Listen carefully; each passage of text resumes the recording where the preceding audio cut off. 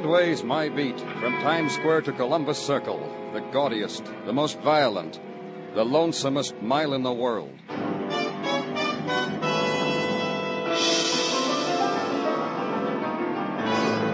Broadway's My Beat, with Larry Thor as Detective Danny Clover.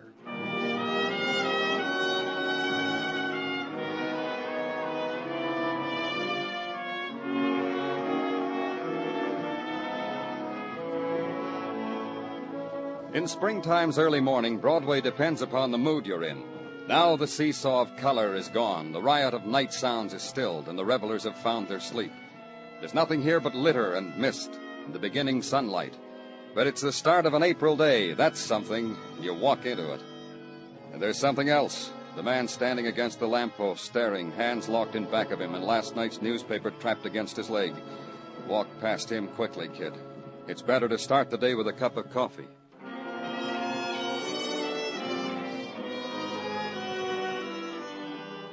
I didn't have time for coffee. The call came while I was pouring the cream. The call with a code number that said homicide, that said an address on Fifth Avenue, that said get there.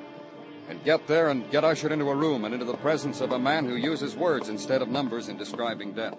Here's a gun that did it, Danny. Revolver. 2 shots missing from the chamber. One killed him over there on the bed. We're still looking for the other slug. Who is he, Muggavan? Philip Hunt. Securities, investments. Retired about 2 years ago to try to enjoy himself, the maid said. The maid called it in. Oh. But what else? Plenty. Here, let's go. I'll show you. It's down the hall. Big party here last night, Danny. Glasses, scotch, bourbon, gin, cigarette butts, gold-tipped, cork-tipped, lipstick-tipped. Oh, this, too. Oh, pocket lighter. Fancy one. Give me a light, will you? Thanks. Yeah, real fancy. And Evans. Catchy engraving on it. From Barbara to Willard. It'll have to be traced. Mm-hmm. Found it in the bathroom in the shower stall. Doorbell. Maid will get it. In here, Danny, the library. Who are they? Well, the girl stretched out on the couch is a niece of the dead man. Name's Lois Hunt, the maid said. Lives here. Him, the soldier over there on the chair. The maid didn't know him. Never saw him before. Well, how about the rest of the people at the party? Nothing there yet. Maybe the girl and the corporal will know when they come to. Dr. Sinsky gave him a needle. A needle to a couple of drunks? What are you talking about? They're not drunk. Their drinks were doped. Yeah, the girl's glass. Smell. The corporal's the same. Dr. Sinsky said it's fortunate he got here in time. Then the gathering together of the police reporters and the press photographers. The statement for the noon editions, the jolly farewells over the dead, and the promise of the mention of your name. The bribe for more detail, more, you know what, Danny, gotta compete with the comics, kid. And the walking away from it.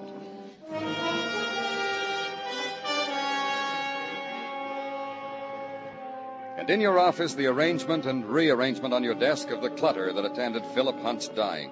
A cigarette lighter, a gun fired twice, 2 glasses stained with death. And a few hours later, the quiet opening of the door, and 2 kids stand waiting, bewildered. Their eyes not touched by the morning light. Dr. Sinsky said it was all right for you to interrogate us now. He said... Oh, come in, Miss Hunt. Corporal. Sit down. Thanks. You sure you feel all right, Miss Hunt? No, I'm fine. Just a little dazed. I've had other mornings like this. Maybe not quite so sad. Uncle Phil dead. You, Corporal? I'm fine, sir. Just fine. Oh, he'll be all right. Dr. Sinsky's a good man. You two known each other long? Been going together a long time?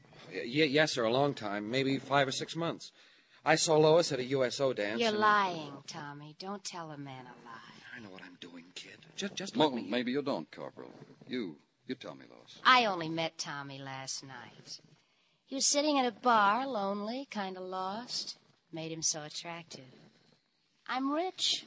I bought his drinks. Then you took him to the party at your home. There wasn't a party. We made it up as we went along. You know, bar hop. Picked up people who said funny things. I took them home because I wanted to celebrate Tommy, the nice corporal. It wasn't a pickup, sir.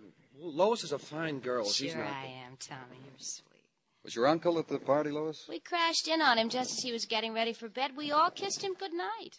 That's how gay we were. We all kissed my uncle good night. That's how you left him, going to bed? Yes, sir.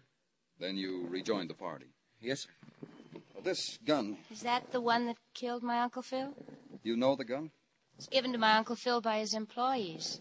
They know how he loved guns. You know the gun, Corporal? Yes, sir. Lois took it out of the case so I could show the party how a soldier uses a gun. Who'd you show your tricks to, Tommy? Who else was at the party? I don't know, sir. Honest, I How don't know. could he know them if I didn't? They were strangers, funny party strangers. We had fun. Yes, sir, just fun. Then I passed out. And Lois was sitting there already passed out, with a book in her lap. She'd been reading poetry to me, and she passed out. And I laughed, I remember, and... Danny, Pardon me. Danny, they have traced the cigarette lighter from descriptions distributed hither and yon by calm, efficient men on the beat. Oh, you'll tell me, huh, Sergeant Tartaglia? Sold by Tiffany's to one Willard Jordan, 2346 East 80. Steady customer by Tiffany's. Me, I only gaze in their windows on Sundays. All right, I'll check it. Do that, Danny. And also bid adieu to Miss Hunt. Her wealthy lawyer has put up bail for her. And the corporal? Oh, arrangements have been made with the military. Him we can keep. Bail is only for the likes of Miss Hunt. Yeah, take care of things. Be calm and efficient while I'm out at Tartaglia.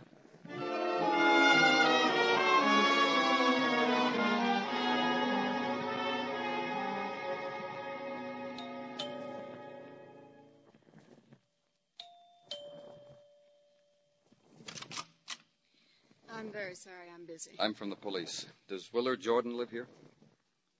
Yes, he does. I'm his wife. What is it? May I come in? I suppose so.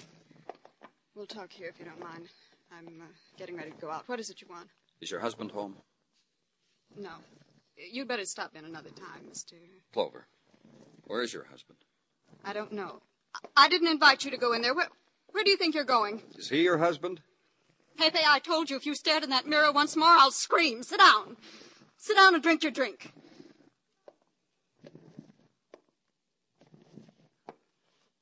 And don't you move. And don't you open your mouth. Not your husband, huh? Then who? Pepe. You must know, Mr. Clover, he's a model for my husband. Willard did him as Narcissus. What's Pepe doing here now? Waiting. He dropped in to see Willard. Willard's going to paint him for his summer show. When's the last time you saw your husband, Mrs. Jordan? Early yesterday morning, I handed him his sketch pad when he walked out of the door. Now, you tell me something. Why is it so important for a policeman to talk to my husband? He was at a party last night where a murder was committed. You think Willard did it? Willard? I didn't say that. I just want to talk to him, that's all. Willard commit a murder? Pepe! Pepe, one more time and out you go. Doesn't it worry you that your husband didn't come home last night? Why should it worry me? What do you mean? Willard has not come home like this before? Oh, I see what you mean. Yes, Willard stays away often. He's a roamer. He goes places, talks to strange people for material to paint. Let's see. Yes, he said he was going to take a model around last night. What model? A Pepe? Barbara, I think. Yes, Barbara Sullivan. Nice girl. You've seen her in the beer ads, Mr. Clover. She lives close by. I'll tell you where. If she knows where Willard is, phone me, let me know. Will you? Of course you will.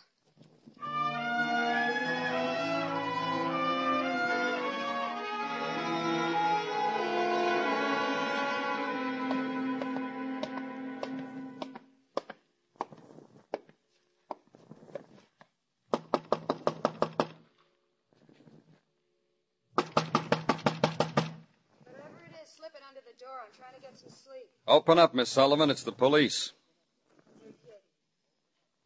Must be kidding. Open up. The door's unlocked. Walk in.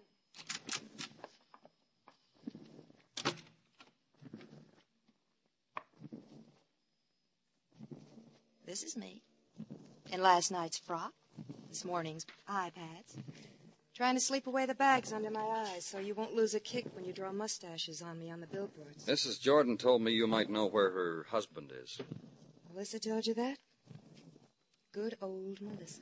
We want Willard for suspicion of murder. What? You were with him last night, with Willard. Where is Willard now? Sleeping off a jag under a cold water tap in the shower stall of a Fifth Avenue mansion. I know. I threw him there myself. Everything I do myself. He's not there anymore. We peeked. Well, then go look for a man with wet coat and pants. Dry the gutter on 3rd Avenue and 28th. Willard's favorite, his pride and joy. That's where you left him? I left him in the shower stall. I told you that 2 yards ago. You threw Willard in the shower, went home. What time did all these good things happen to you? Maybe 2, 3, 4 in the morning. I don't remember. All was on my mind was my beauty sleep. I'm vain. Coddle my beauty. Get fat checks for coddling it. So you want Willard for murder, hmm?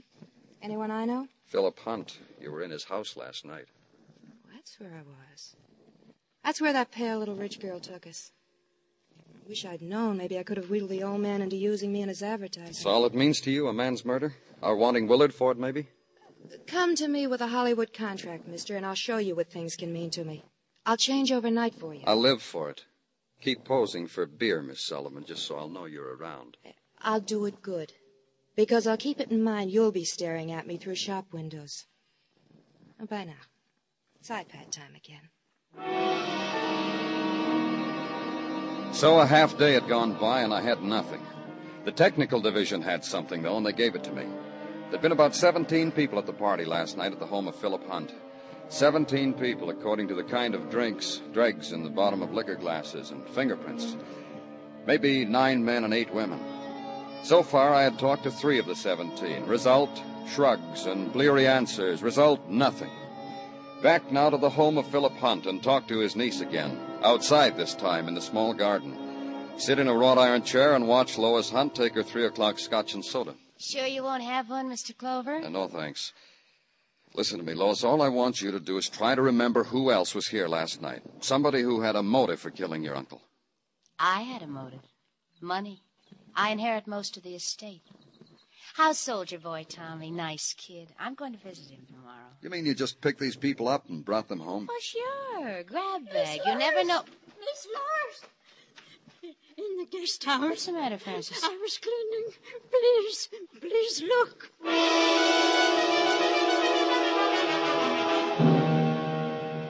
The guest house was just across the garden and up a few steps.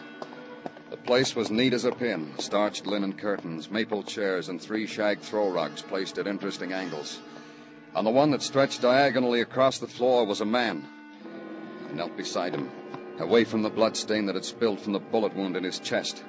His coat was still moist, and it was spread open. And there was a label on the inside pocket. Tailored, it said, by Jensen's Mills, expressly for Mr. Willard Jordan. And Mr. Willard Jordan was dead.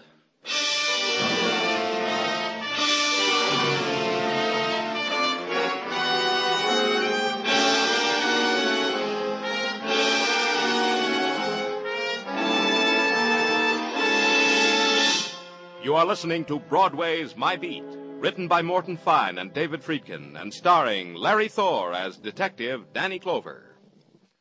With the kids of the Beverly Hills Beavers to the right of him and those 2 curious revenue agents to the left of him, Jack Benny meets plenty of trouble this Sunday night on CBS. Be listening, be laughing with the Jack Benny Show tomorrow night. And be with us, too, for the fun with Eve Arden as our Miss Brooks on most of these same CBS stations.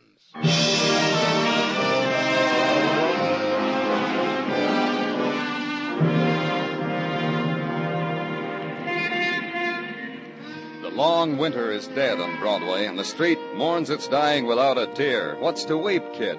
The dawn banging on the radiators, tearing sleep into pieces on a cold morning? The standing on the street corner in the night wind, trying to thumb through the racing foam with 100% wool mittens? And the girls so bundled up you can see their face? That's to weep? Give me the springtime, kid.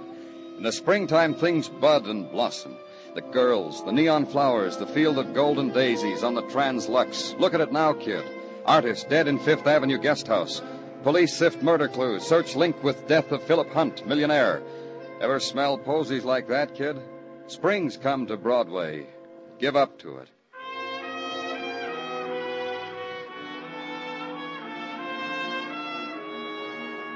And at police headquarters, that's just what Sergeant Tartaglia did. He gave up to it. Danny, the missus has been slipping the sulfur with the molasses into my pizzas lately. It's that time of the year again. Goody. Tastes good that way? The way Mrs. Tartaglia makes a pizza, Danny, no harm could come to it, no matter what felony she commits to it. Which reminds me, When you coming to partake of a springtime pizza? Oh, soon, Gino. As soon as I can. A promise? Goody. I have also by mail so invited Lady Jane Pugh, the ne'er-do-well lady detective from London town. She's coming? No, she has not as yet replied with her RSVP. On an English caper, no doubt. What else? I will notify you, Danny, when she accepts. You do that, Gino.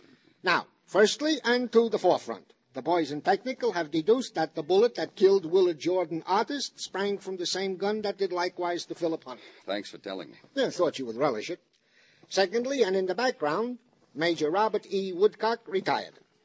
Hey, try me again, Gino. I haven't had my sulfur and molasses. Major Robert E. Woodcock, retired. Partook of breakfast every morning of his retirement with the late deceased Philip Hunt.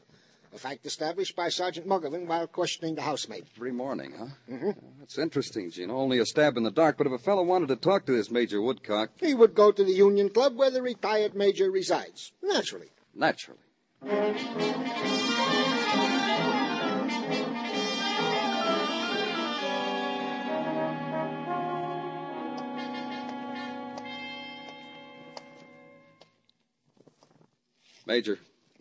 Major Woodcock. Wake up, Major. Wake up. It never ends. It never ends. Major? I'm awake, young man. Awake. A recurrent dream, you know. Never ends. Always cut off when it gets interesting.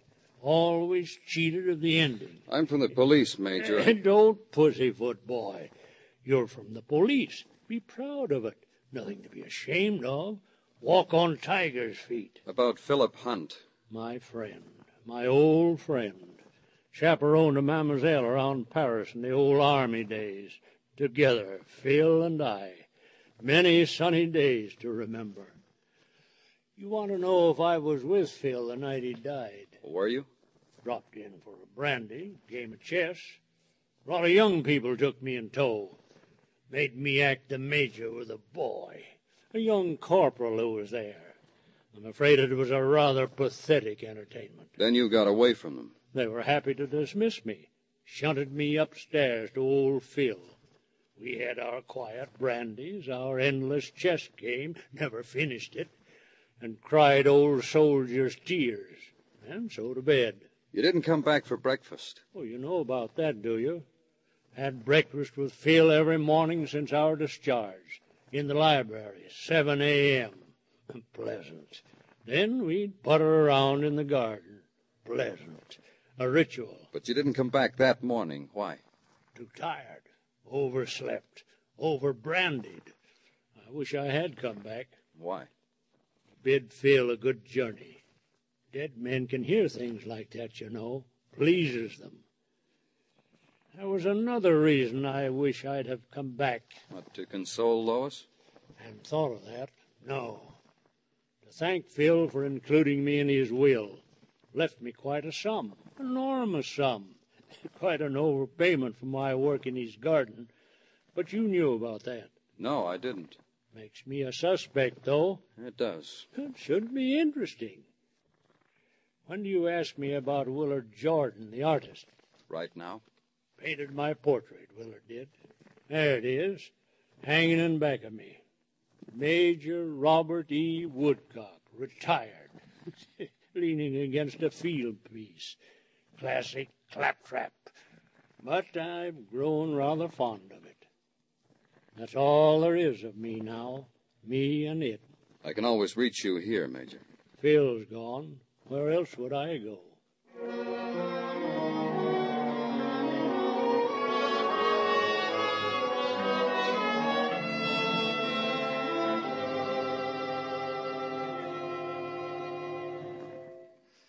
Doesn't matter to you that I'm a widow now, does it? You have to ask me questions. That's right, Mrs. Jordan. I won't answer them. I don't have to answer them. Please get out and let me alone. You told me you weren't at Lois Hunt's house last night. What? You heard what I said. All right. I was at Lois Hunt's house last night. I know. It was a terrible party. Pepe take you to the party? Pepe never goes to parties. He spills things on people's rugs. I went alone. Did Lois pick you up at a bar? I never go to bars. Then you were following your husband. So what? So what? It's your right, Mrs. Jordan. Of course it is. I was his wife. Just tagged along. Just in case Willard got into trouble with that brewery poster, that's all. Saw Willard go into the house. Waited a while, and then I went in, too. Willard got into trouble, Mrs. Jordan. Where were you? Well, Well, what? a girl has to be sociable at a party. Anybody knows that. Somebody gave you a drink. Never did get to see Willard. And you must have gotten to know some of the people. Oh, just names, like Nicky and John and Bobby. Honestly, I don't remember a lot. Honestly.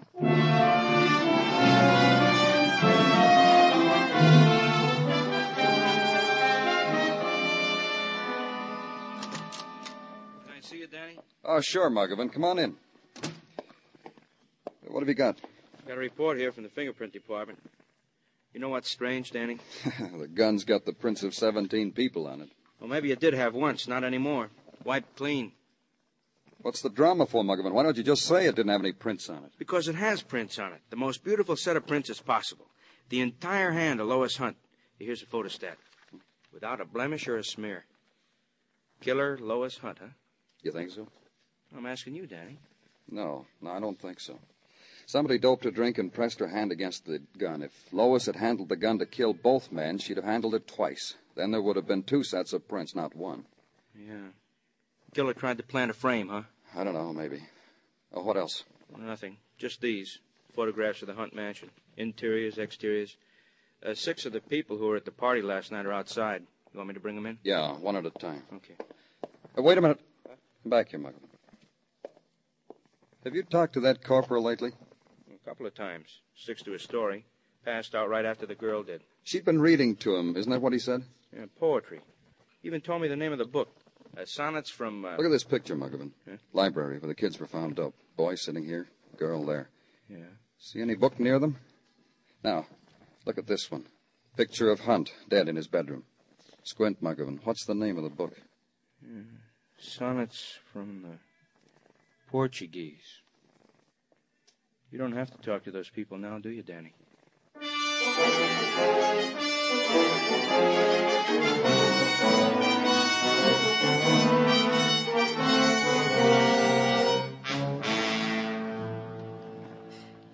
Miss Lois is upstairs in her room. I'll tell her you're here. Take me to her, please. This way. What time did you find Miss Lois and that soldier in the library, Francis? It's about 6:15. I told that other policeman that. 6:15. Isn't that pretty early? Sure, it's early. I do it every morning. Clean up in the library so Mr. Hunt and that major could have their breakfast. Saw Miss Lois, and the soldier passed out and went to tell Mr. Hunt. You saw Mr. Hunt dead and called the police. I told that other policeman that, too. Miss Lois? What is it? Policeman. Hello, Mr. Clover. Come on in. That'll be all, Francis. Well, come to tell me something about that soldier boy, that, Tommy Milo? I'm going to try to do everything I can for him. You want a drink? That gun that killed your uncle and Willard Jordan had your prints on it. Aren't you warm? I am. Just a second, Will. The casement open, it's much more pleasant, don't you think? Now, what did you say? The gun had your prints on it. Didn't it have everyone's? We all handled the gun. Why just my prints? Because you wiped off everybody's prints and put your own on it. Ooh, I must have been loaded. Why'd I do that? Make me think what I thought, that you'd been framed. That someone had put the gun in your hand when you'd passed out. You've come to tell me you don't think that? What were you reading to Tommy when that dope drink caught up with you? Some sonnets, I think. Everybody else had left, so I thought sonnets were just the thing. Corny, huh? You were reading the sonnets, and all of a sudden you felt dizzy and you went to sleep. Is that what happened? Exactly. I told you. But the book wasn't there when we found you, Lois. What? Where was it? On the night table next to your uncle. But I was drugged. How would it get there? You put it there. That was an oversight, Lois. You carried it up to your uncle's room. But I was drugged. You know that. The doctor knows that. I was drugged. Later, you put on an act for Tommy, pretended to pass out, waited for the drug you'd put in his drink to work on him. Then you got up, killed your uncle. Came back, then drugged your own drink. Don't tell me what I did. If I'd done that, I would have died. The doctor said that drug was deadly, your own doctor. You didn't have anything to worry about. Frances, your maid, always cleaned up the library at 6 o'clock. You knew she'd yell for help. Now tell me about Willard Jordan, Lois. Don't talk to me like that. Don't tell me what to do. Willard Jordan came back, didn't he? He was looking for his cigarette lighter. You know everything. You and Uncle Phil. Came back and saw Tommy lying there alone. Then you appeared. You had a gun in your hand. You're so smart. You walked Willard to the guest house, killed him because you had to. Smart. Uncle was smart. Told me what to do, why I had to do it. It wasn't just the money. You had that. Your uncle gave you everything you wanted. Like I was a little girl, like I didn't know my own mind, just the way you're talking to me. Let's go, Lois. No. No, no. Come on. No, I won't go. I'm going to kill myself. Get away from that window, Lois. I'm going to do it. I'm going to jump. I don't care. I'm going to jump. Listen to me. Don't you come near me. I'm going to die. You'll be sorry, all of you. When I'm lying down there, you'll be sorry. My friends will come and they'll look at me and they'll be sorry. They'll be... When I grabbed her, she didn't struggle. Just shrieked over and over. When I let her out of the room, she was still shrieking it. And all of a sudden, she stopped. Then she looked at me, bewildered at first, then smiling.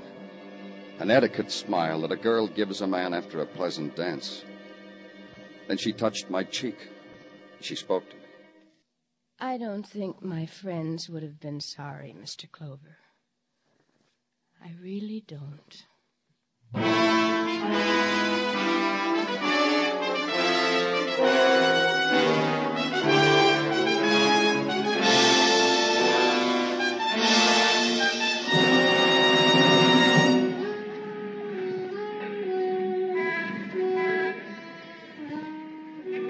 On Broadway, the fury of the night races against the time of dawn. It needs those hours to prove itself.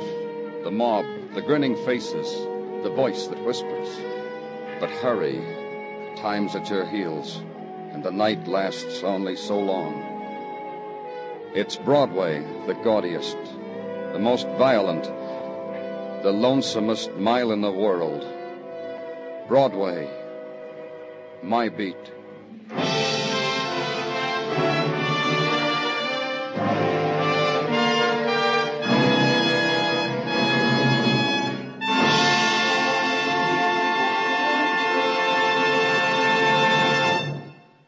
Broadway's My Beat stars Larry Thor as Detective Danny Clover with Charles Calvert as Tartaglia and Jack Kruschen as Muggavan.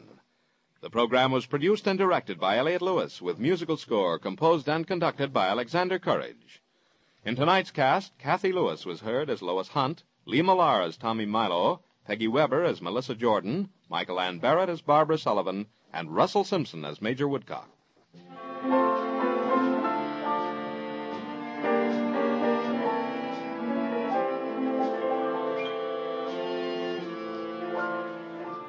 Our defense program today calls for sacrifices, but the better we produce, the fewer those sacrifices will be. To do this most effectively, we must all work together toward top productivity. The free booklet, The Miracle of America, gives the story of the American system and of the benefits which increased productivity through teamwork has brought to all of us. Write Box 10, Times Square Station, New York City, for your free booklet, The Miracle of America. Remember, the better we produce, the stronger we grow. Stay tuned now for Sing It Again, which follows immediately over most of these same CBS stations. Joe Walters speaking. This is CBS, where you laugh at Jack Benny every Sunday night, the Columbia Broadcasting System.